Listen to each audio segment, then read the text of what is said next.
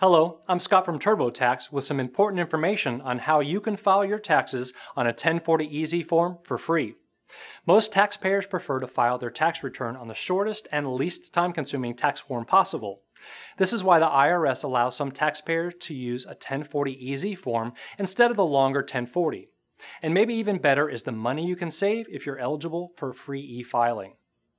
You can only use the 1040EZ form if you satisfy a number of eligibility requirements.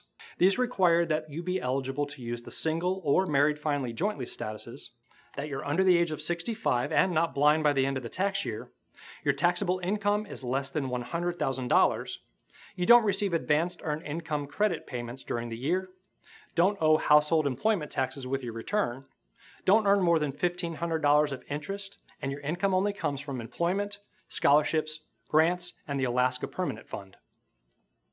Also be aware that when using the 1040EZ, you cannot claim dependents, itemized deductions, or take any adjustments to income. In addition, there are limitations on the types of tax credits you can take.